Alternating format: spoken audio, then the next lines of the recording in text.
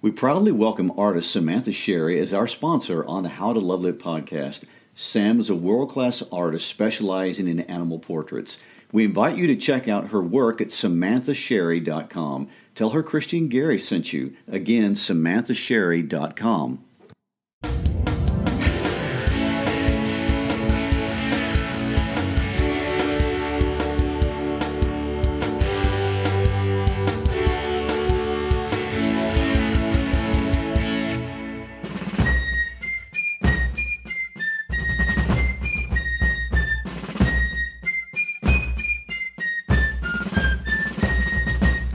Hi, I'm Christy Shriver.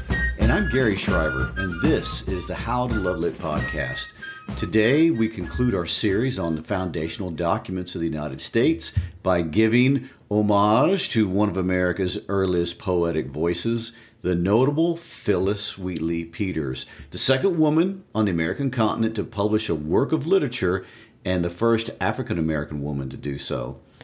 She truly is a remarkable woman, and not just for her incredible intellect, which we'll describe in just a minute, but for her ability to express a voice in spite of all odds in an era where a voice like hers just was never heard. I was reminded of this last night when we were watching this PBS reality show called Manor House. It's this interesting social experiment set in Britain where volunteers recreate the lifestyles of the stratified society of Edwardian London, an old manor house that's been restored to its former glory. Well, one of the things that struck me in watching these characters relate was how lower servants were never to be seen by the ladies or the gentlemen of the house. And if by some horrible accident a lady walked in while a servant was cleaning, the servant was to retreat to the corner of the room and immediately turn around, standing in this frozen position, pretending that you don't exist until the lady walked out. I remember when we watched this, it was so demeaning for the maidservant, even though she knew that it was pretend. She's just playing a part, and the lady really isn't a lady, just a person pretending to be. But it made both of them really, really uncomfortable. And after they interviewed the lady, and she said this, "Well, I'm just glad I'm nearsighted, so when I walk around the house without my glasses, I don't see them a lot." That is an interesting metaphor and really great psychological point to make. I mean, she preferred to walk around nearsighted, not actually seeing what was happening because it made her feel uncomfortable, guilty, or maybe even ashamed of what was happening. Well, today we want to put on our own literary and historical glasses and shine a spotlight on a remarkable American woman, celebrate her work, and give her voice the respect that it deserves. Well, exactly. And really just to take her out of that hidden corner of the room and make the argument that this woman established herself as one of the earliest icons in the American canon, perhaps, well, definitely ahead of her time and in spite of some incredible odds. I was wondering how you're going to come back to that metaphor and use it I there. just think it was so interesting how, this stratified society, it's everywhere. We don't think of it as much today, but the olden days and how that really physically looked, and not just in America. Well, beginning with Phillis Wheatley, she was born, we think, around 1753 in Gambia, Africa, and captured by slave traders and brought to America in 1761. She said almost nothing herself about this period of her life. After arriving, she was sold immediately to the Wheatley family in Boston. And of course, that's already such a sad start. She's 7, maybe 8 years old. What can you tell us about how something like that even happens? There is no doubt that it's a dark story. Gambia at this time is not an official colony of England, although it will become one during Wheatley's life. The British had actually already abolished the slave trade in 1807 all over the empire, but obviously it was still going on. It's traditionally accepted that over 3 million Gambians were stolen.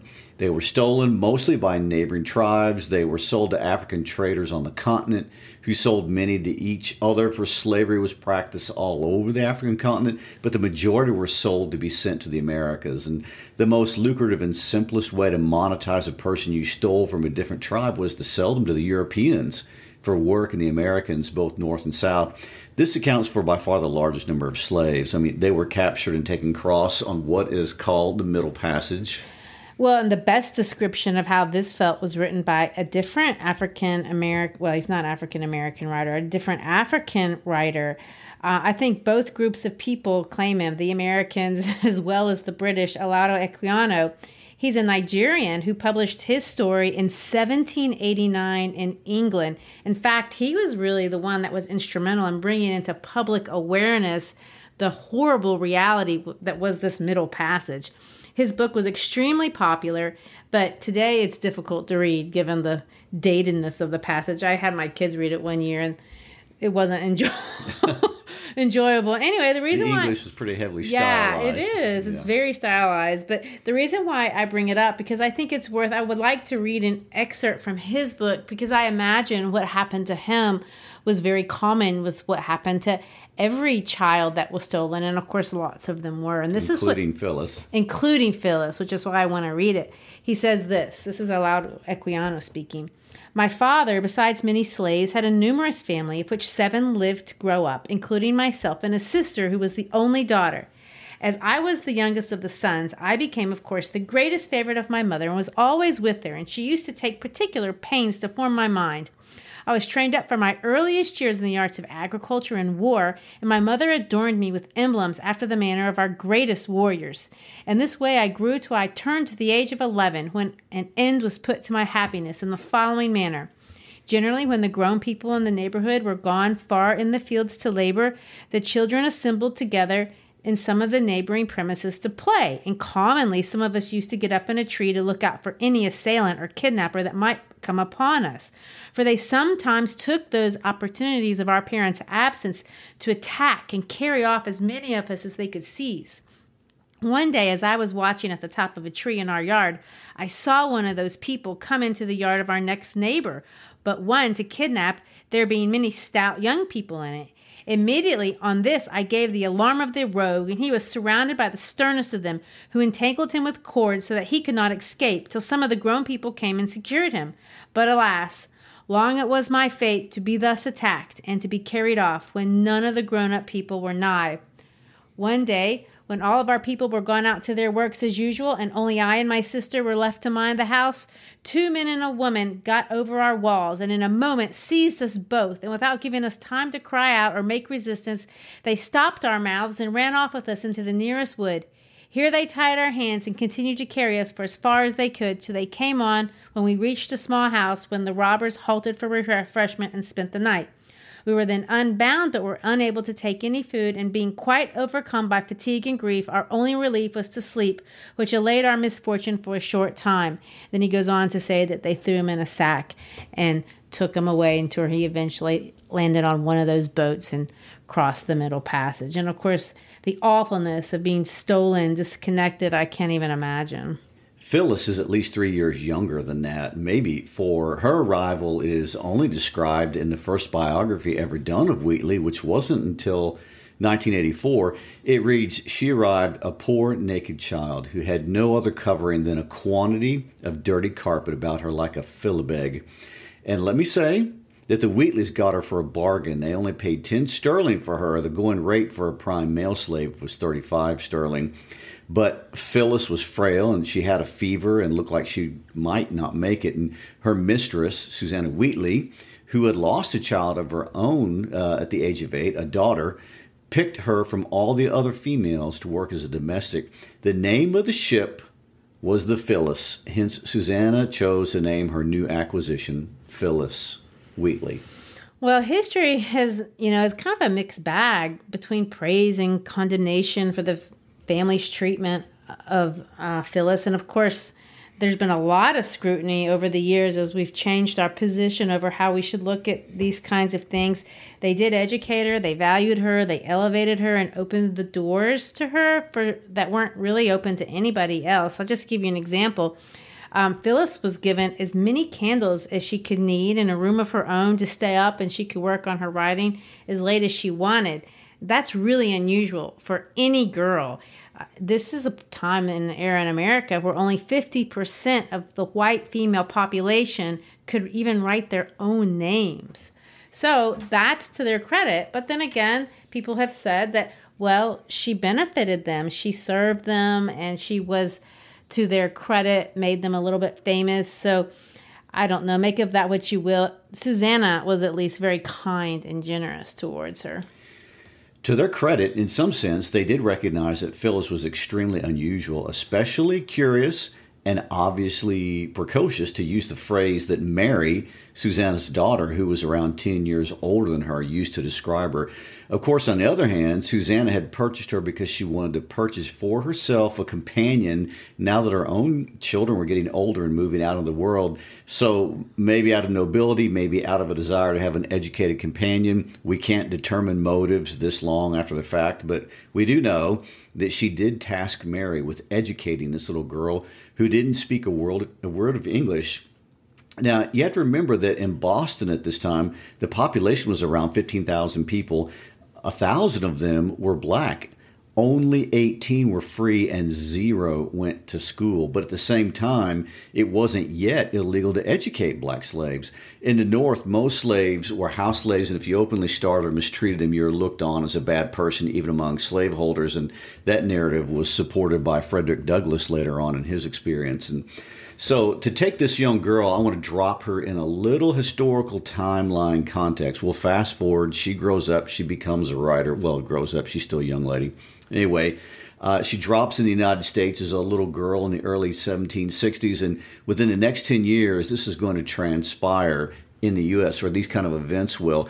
By March of 1775, we're going to have Patrick Henry's fiery "Give me liberty or give me death" speech. In April of 75, you have the Battle of Lexington and Concord. In May of 75, Washington is made commander of the Continental Army. And from May to December, there are a number of battles that occur. And in October of 1775, Wheatley is going to write her poem for George Washington. Well, that's a little bit ahead of ourselves, but that is the poem we're going to feature in this episode. But going back to when she first gets there, it's amazing that, you know, she doesn't speak any English. They think maybe she spoke Fulani, which was maybe the tribe she was from. But within 16 months, she could read the Bible, speak in English, as well as Latin and Greek classics. She studied geography and she studied astronomy.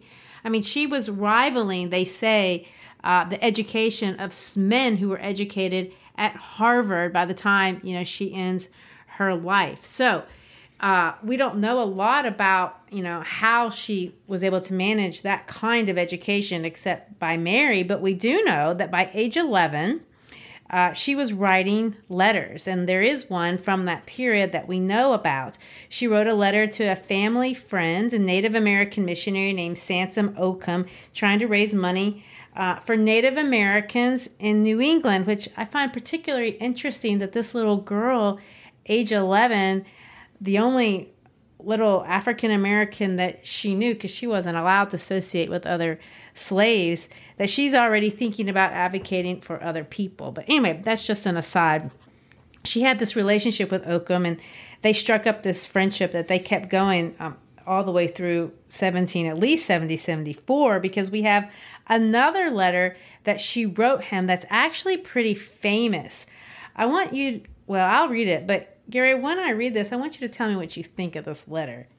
Reverend and honored sir, I have this day received your obliging kind epistle, and am greatly satisfied with your reasons respecting the Negroes, and think highly reasonable that you offer in the vindication of their natural rights.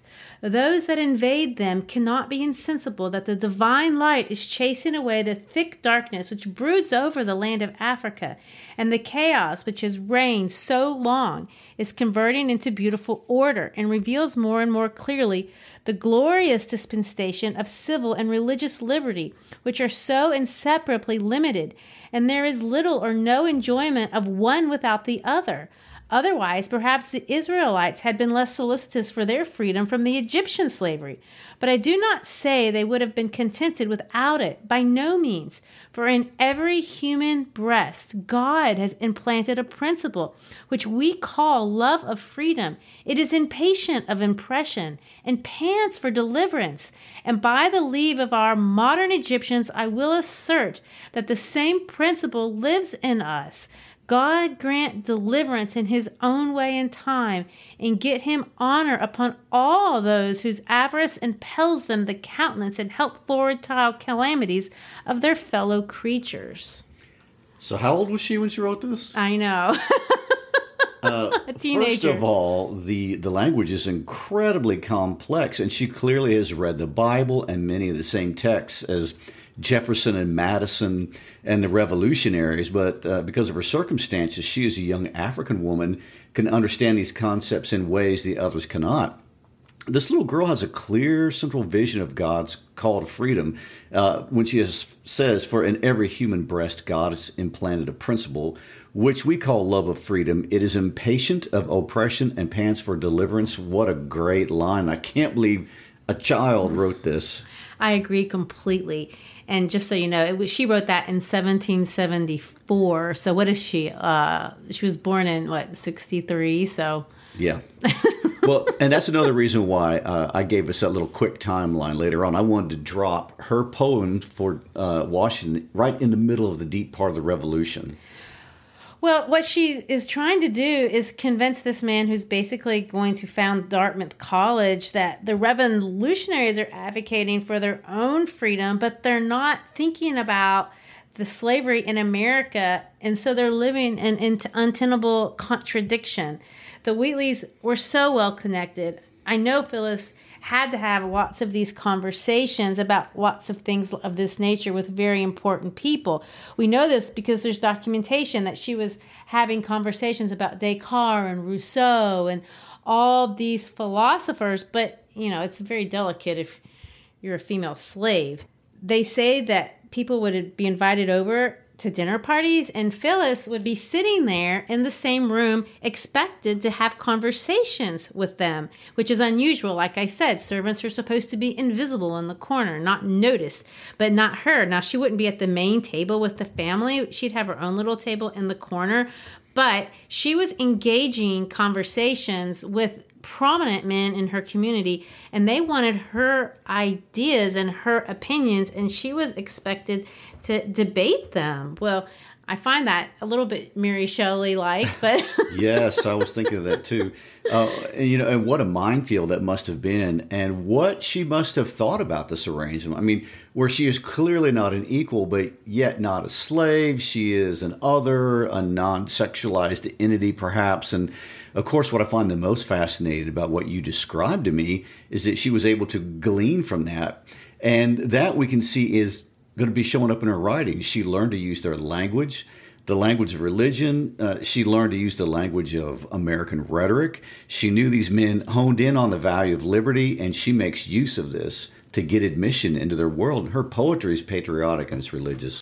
That's really true, and it's intuitively clever on her part. One of her earliest poems is called America, and she says this: "The power, O liberty, makes strong the weak." I see a lot of hope in that line. I mean, she's youthful, she's idealistic, she's writing, and, maybe she's hopeful that someday these men will understand that maybe that can apply to her too. I mean, she really has every reason to think that it might. She's ambitious. She's wanting to make a political and a literary name for herself, and she's using the power that she has to kind of make this possible. One thing that I think is incredibly clever of her, and I don't know how this worked out, but a third of her poems are elegies. So she was memorializing people who died. I don't know why. I just think it's particularly smart. If you're wanting to endear yourself to people, why not write poems about people that they cared about and loved, and promoting yourself? I'm not saying it's self-serving. I'm just saying it's not stupid. Mm-hmm. Her most famous poem was dedicated, of course, to George Whitefield, and that's eventually what's going to get her recognized and published, but I know I'm getting a little bit ahead of the story. I would like to point out George Whitefield's one of the biggest heavy hitters of the generation, so she's having access to high places. Exactly. She lives in this really weird position of being a slave and a prodigy at the same time. Right, and she's not treated like a slave, but she's also not treated like a regular person. Yeah. If we do look at Wheatley as a political person, it certainly makes her independent in her view of herself and not so different than other black poets of her day, which many people didn't even know about. I think the two most famous are Lucy Terry and Jupiter Hammond, who today are studied because we have a renewed interest in revisiting colonial history through a different lens. But Lucy specifically composed poetry about Africa, things that were relevant to Africans and probably more interesting, honestly. But sadly, except for one poem called A Bars Fight, are all gone. Nobody knows anything about her outside of history circles. And Hammond is a little more famous. He's the first African American to publish anything in the Americas. But unlike Wheatley or even Lucy Terry, he was never ever able to leverage his talents into gaining his own freedom, something that Wheatley was allowed to do. I like looking at Wheatley like that because to me, it creates a view of her, not as the sellout as sometimes people say that she is because she didn't write about being a slave or her experiences being kidnapped in Africa or things like that. But she leveraged her talent to make a place for herself. I do want to point out that one of Jupiter Hammond's surviving poems is named and addressed to Miss Phillis Wheatley, Ethiopian poetess in Boston who came from Africa at 8 years of age and soon became acquainted with Jesus Christ. Well, it's a long name. That is. Well, readers may wonder what you're talking about when you talk about how her writing is controversial, when you compare the way she writes compared to how African Americans were writing or even feeling at the time. I mean, read for us that famous controversial poem that she wrote at age 15 titled On Being Brought to Africa. She's been totally slammed for this. Yes, and it makes sense because you remember when we think of early African American poetry, we think of like Negro spirituals and the groaning and the suffering. So this is what she wrote. "'Twas mercy brought me from my pagan land, taught my benighted soul to understand that there's a Savior too. Once I redemption neither sought nor knew. Some view our sable race with scornful eye," in quotation marks. "Their color is a diabolic dye. Remember, Christians, Negroes, black as Cain, may be refined and join the angelic train." What do you think? I mean, at first pass, it seems she's called Africa pagan, and that she's so grateful to have been stolen and brought here to America to be saved. What do you think of that? Well, that's exactly how it reads, and that's how a lot of people have interpreted it. And there has been fights over this little poem, but I don't think good poetry can only be read once. I say that every time. And this little poem is particularly layered, and I find it very interesting. First, let's just look at it poetically. It's in iambic pentameter. Da-dun, da-dun, da-dun, da-dun, da-dun. Very clever. It's in good writing. It's in the style of the time, even though today we think of it as being singy-songy. She wrote in what we call heroic couplets. In other words, the first line and the second line rhyme, and then the third line and the fourth line rhyme. Da-dun, da-dun, da-dun.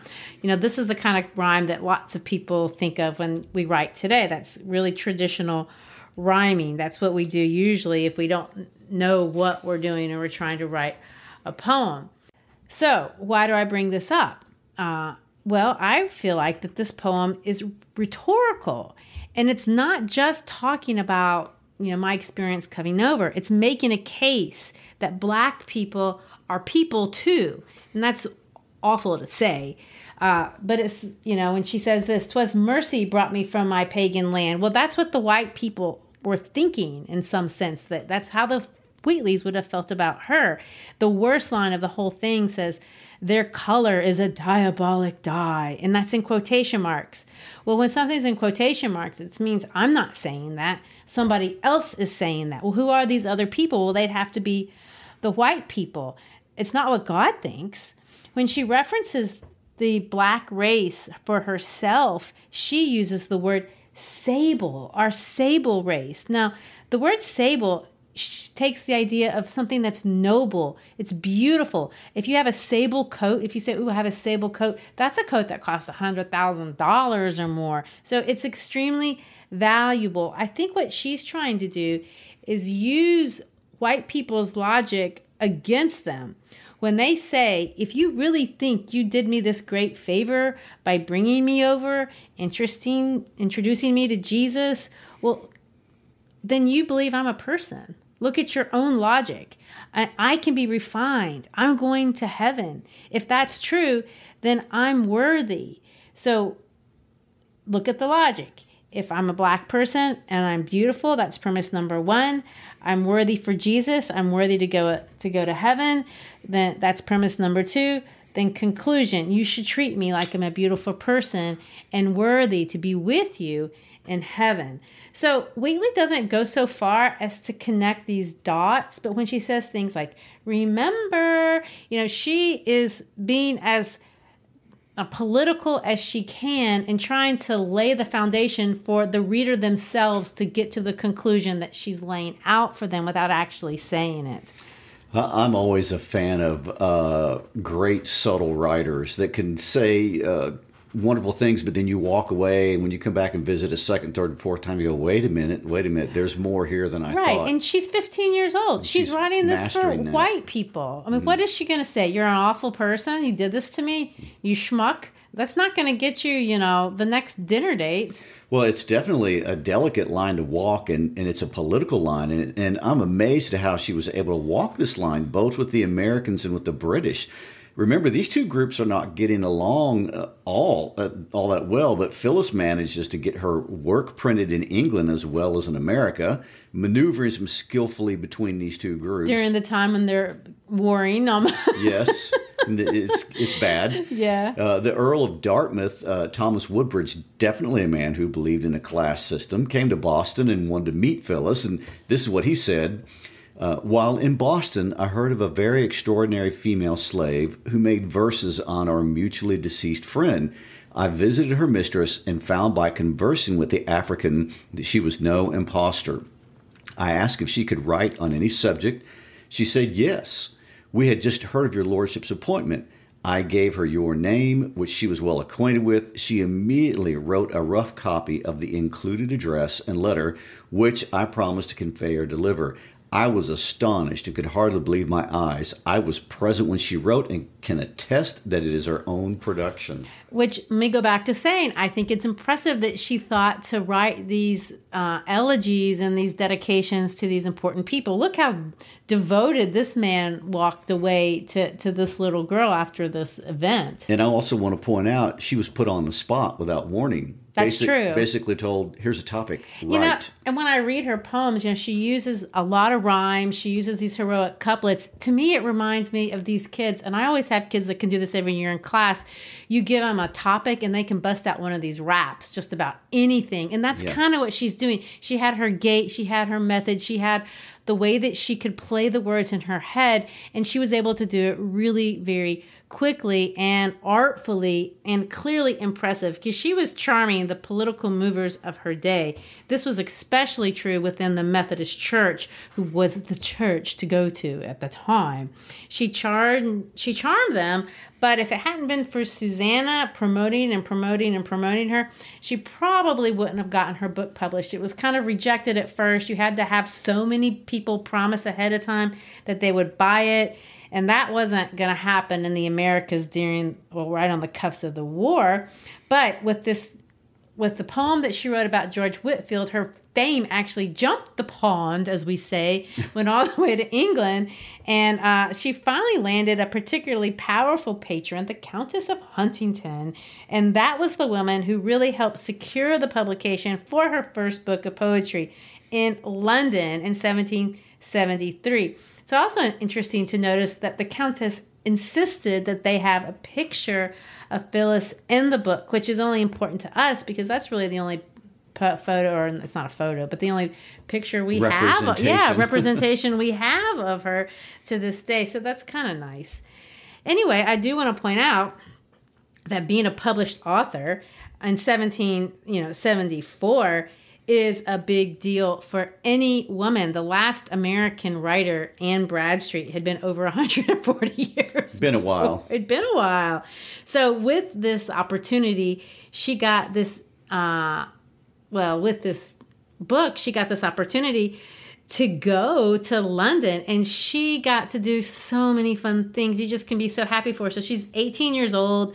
She's meeting all kinds of royalty. She goes to Westminster Abbey, the Royal Observatory. She visits the Tower of London. She goes to parties. They treat her, as if she were really a celebrity, and they don't treat her like a slave. I can't even imagine, the difference, how glamorous that must have felt. And her book sold. It sold really well. It sold in England. It sold in Scotland. And it opened the door, because she was in England and because of the law of the land in England. If she wanted to, she could have self-emancipated there. She did not have to be a slave anymore once she stepped on English soil. But she's going to give it up. And maybe she shouldn't have done that. But she receives word that Susanna's health is in decline, really bad decline, and she decides, to go back to the Americas, sadly.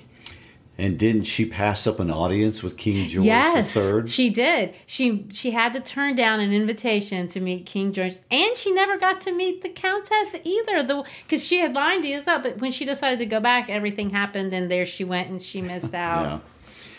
Well, there is no doubt things went downhill fast, and a lot of that honestly had to do with the American Revolutionary War. It's not a great time to try to be a poet, but the story goes that Wheatley arrives back in the U.S. before her book even gets published, so she wasn't even one of the first ones to have a copy.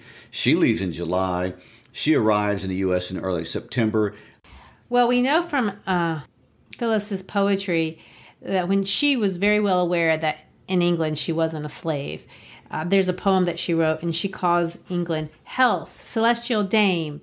And when she talks, if you read the whole poem, she talks about health meaning freedom. And when she arrives in England, she's going to arrive at health.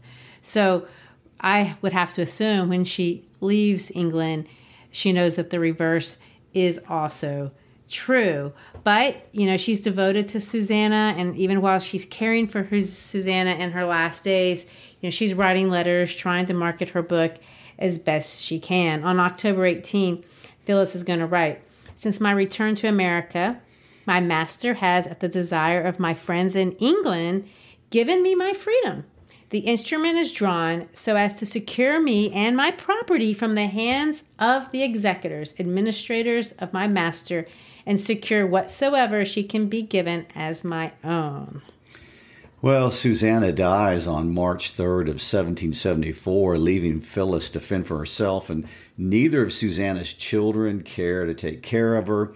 Her husband lets her live with him, but by October she is set free, except with nothing and at the worst possible time to be on the street.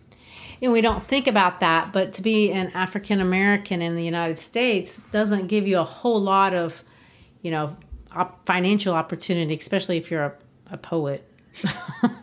But anyway, her most famous poem is really going to come at this time. She is still trying to leverage herself into some kind of success. It's written, it's my favorite one. It's written to His Excellency General Washington. It's dated October 25, 1775.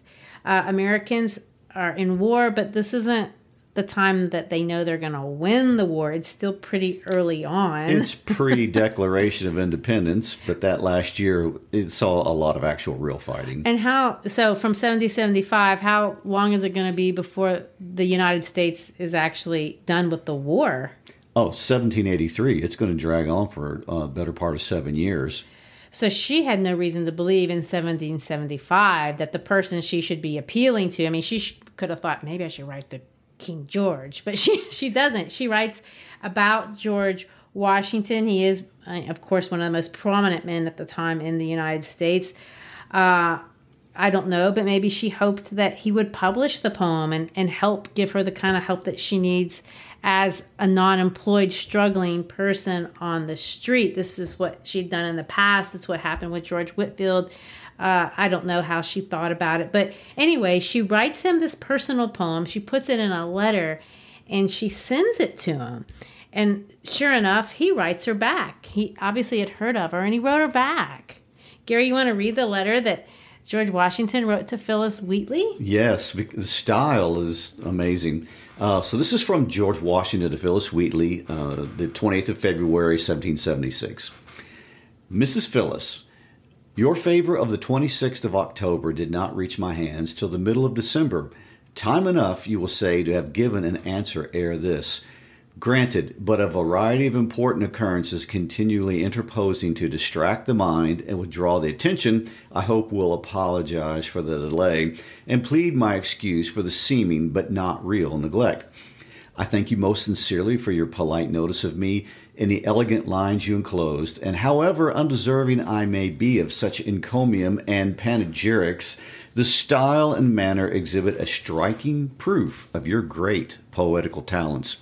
In honor of which, and as a tribute justly due to you, I would have published the poem had I not been apprehensive that while I only meant to give the world this new instance of your genius, I might have incurred the imputation of vanity. This and nothing else determined me not to give it a place in the public prints. If you should ever come to Cambridge or near headquarters, I shall be happy to see a person so favored by the muses, and to whom nature has been so liberal and beneficent in her dispensations. I am, with great respect, your obedient, humble servant, George Washington. So sweet. He did have a few things that might have distracted him from immediately writing. He might have. And how many people can claim they've received a letter like this from George Washington? Not very many other female poets, and probably not very many other American slaves at the time.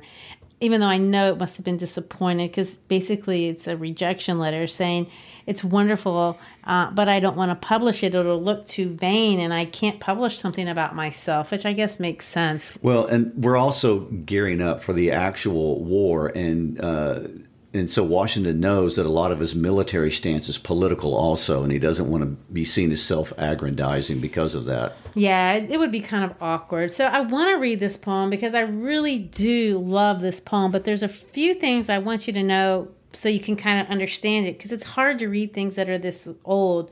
First of all, and I think this is so cool, Wheatley invented this classically styled goddess of the American Revolution called Columbia.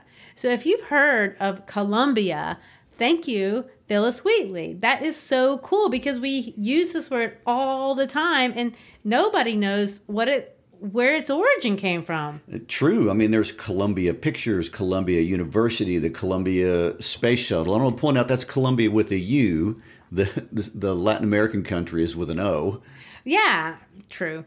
But anyway, I think it still comes from Columbus, but it doesn't matter. She made up this word. It's so cool. And it was a great competitor to be the name of this country at some point. Yeah. Well, I need to refrain that. I don't know. I can't really say for sure if she invented it, but she definitely popularized it. What she does in this poem is she takes the word Columbia and she turns it into a woman. So in the poem, she talks about the United States as if she were a woman. She says, Columbia's scenes of glorious toils I write. So you can tell that Columbia is the United States. So she's going to make the country a personification, this female personification of this beautiful form, but it's a landmass. So in other words, she's using all of her classical mythology training, and she's going to kind of create this American mythology really before we knew that we even were going to be a country. Remember, it's 1775. This isn't the real America. This is her idealized mythological vision of what it could be. Now, to me, this is clever because who is she writing? She's writing General Washington with the idea being, this is what we are. This is who we are. This is what you're fighting for. You, General, can make this happen. It's really amazing. Well, with that in mind, let's read it. Okay, here it goes. Celestial choir enthroned in realms of light, Columbia's scenes of glorious toils I write. While freedom's cause her anxious breast alarms, she flashes dreadful and refulgent arms. See Mother Earth her offspring's fate bemoan, and nations gaze at scenes before unknown. See the bright beams of heaven's revolving light, involved in sorrows in the veil of night. The goddess comes. She moves divinely fair. olive and laurel binds her golden hair. Wherever shines this native of the skies, unnumbered charms and recent graces rise. Muse, bow precipitous while my pen relates how pour her armies through 1,000 gates, as when Aeolus heaven's fair face deforms, enwrapped in tempest and a night of storms, astonished ocean feels the wild uproar, the refulgent surges beat the sounding shore. Oh, think as leaves in autumn's golden rain, such and so many moves the warrior's train, and bright away they seek the work of war, where high unfurled the ensign waves in air. Shall I to Washington their praise recite? Enough thou knowest them in the fields of fight. Thee first in peace and honors we demand, the grace and glory of thy martial band. Famed for thy valor, for thy virtues more, hear every tongue thy guardian aid implore. Oh, it does read very Greek-like. I mean, the references to olives and laurels, and then the Greek god of wind, Aeolus, storming in the night. That's right. And all of this is referencing the battle scenes and the fighting that would be going on. I'm glad you brought that up. In terms of structure, I do want to point out that it's written in stanzas. Everything is written in iambic pentameter and heroic couplets, just like the little one. That's her style. She keeps rhyming the whole way through. She's going to litter it with all these Greek noble sounding references. This is the idea that there's nobility, godlike and not nobility, in what Washington is doing, even if in reality it's not godlike. He's covered in mud and his soldiers are dying and they have exposure and it's full of smallpox everywhere and they're fighting. But the way she writes it makes it sound, glorious. Another thing to point out, that it's addressed to this heavenly choir, this celestial choir. She addresses in the third stanza this muse. You have to remember that in Greek mythology, muses are deities that give artists inspiration for creation. So she's saying, look, muse, look at Columbia, look at Washington. Let me tell you about this amazing guy, and let me tell you about this glorious place that we're creating right now. So, you want to read the rest of it? 1 century scare performed its destined round when Gallic powers Columbia's fury found. And so may you, whoever dares disgrace the land of freedom's heaven-defended race. Fixed are the eyes of nations on the scales, for in their hopes Columbia's arm prevails. Anon Britannia droops the pensive head, while round increase the rising hills of dead. Ah, cruel blindness to Columbia's state, lament thy thirst of boundless power too late. Proceed, great chief, with virtue on thy side. Thy every action let the goddess guide. A crown, a mansion, and a throne that shine, with golden fading, Washington be thine.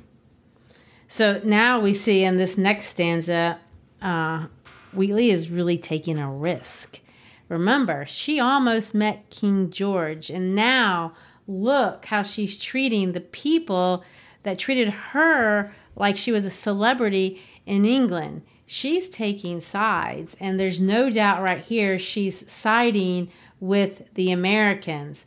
1 century scarce performed its destined round when Gaelic powers Columbia's fury found. Remember, that's referencing France coming in. Now, they're not well received in England. They didn't get along. And she's talking about the French coming and helping out Columbia. So here she goes, and she says, and so may you, whoever dares disgrace the land of freedom, heaven-defended race.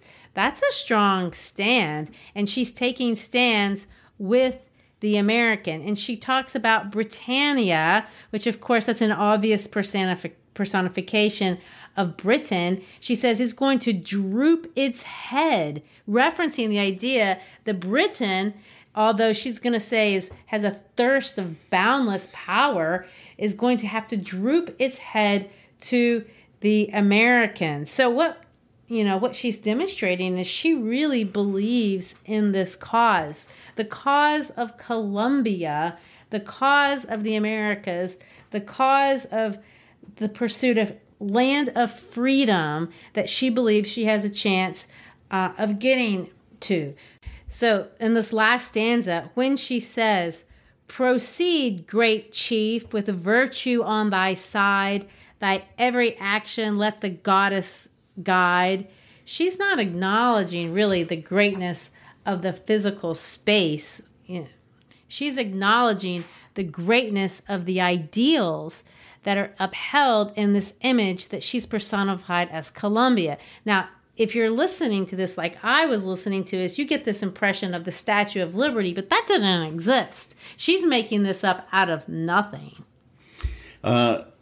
I mean, it is a dream that she was never going to see realized in her lifetime. I mean, after the Revolution, Wheatley moves into a lot of hardship. And as we all know, the story of freedom is just getting started. And African Americans, even famous ones, are at the bottom of the social ladder. And times are devastatingly hard, as we talked about last week with the Constitution. And Wheatley had married a man, John Peters, 3 months after emancipation, but it seems her marriage wasn't a happy one, and finances were a big problem, and John actually ended up in debtor's prison, leaving Phyllis to work, apparently pregnant, as a scullery maid, which is the hardest work there was.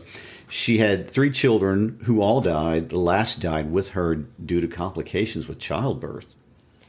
I can only imagine that she must have died heartbroken at the dream that was lost. And as we look back 200 years later, I have to say she was the muse that helped bring to life the idea of Columbia, this vision as she saw it and as she wrote it in its idealized form. And perhaps it's safe to say, maybe she even influenced it.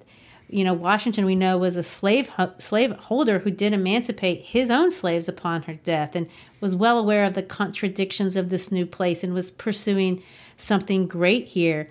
As Wheatley points out in lines 5 or 6, the world is watching this American experiment, this idea of creating a Columbia. Really, she expresses it as much larger than just this landmass that we were calling the United States. I feel like Phyllis Wheatley had some insight into this perspective, and it challenged a future potential.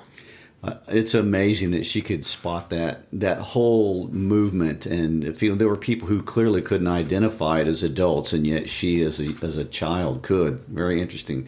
The phrase "first in peace" is the most famous phrase in this poem.